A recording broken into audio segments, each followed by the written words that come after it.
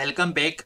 In this video, I will show you how to pass the IDs of selected record from list view page to visualforce page and Apex. So here if I select some records, then I need to pass this selected record ID to the Apex for further processing.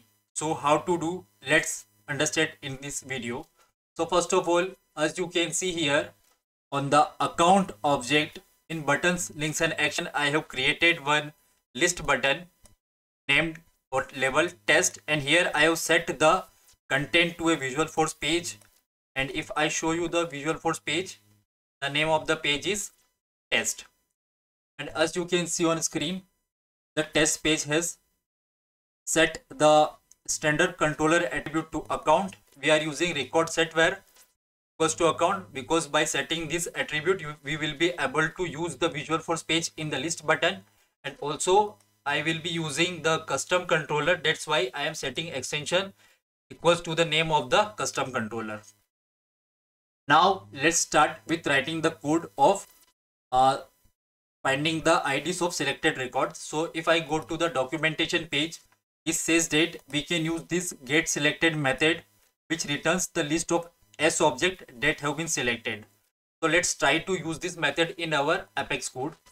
So if I go to Apex, and here if I see it returns the list of S object, so I have to create a list here. So list of S object, and let's name it my cursor. Okay. Selected records equals to controller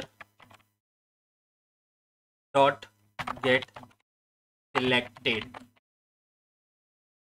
I hope it will be saved. Let's see. So it is saved. Also let's debug it. System.debug, and let me pass some string selected record ID, and here I will print this variable which is selected records. Now let's save it.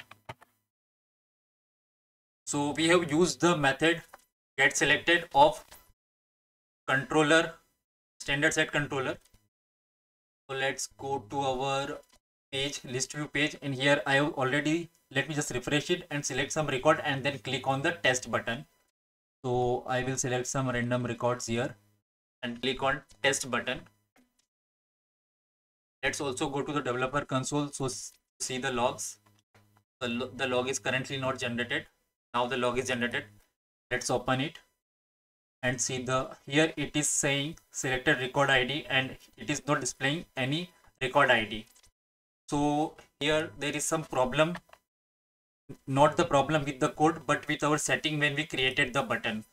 So as you can see, let me just cancel it and click on edit. So you can see here display checkbox for multi-record selection. It is not enabled. That's why it is not passing the record IDs to the Apex class.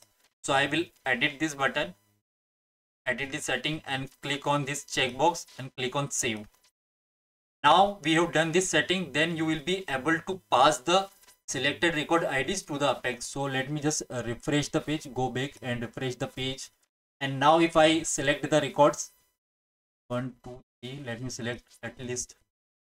So I have selected 6 records. Now I click on test. I will see the record IDs in the debug logs. So a log is already generated here. Let me just open it. And as you can see, we are getting the record IDs. You can see here. So this is how you can find the IDs of the selected records from list view page to the Apex code for further processing. That's it in this video. Thank you very much.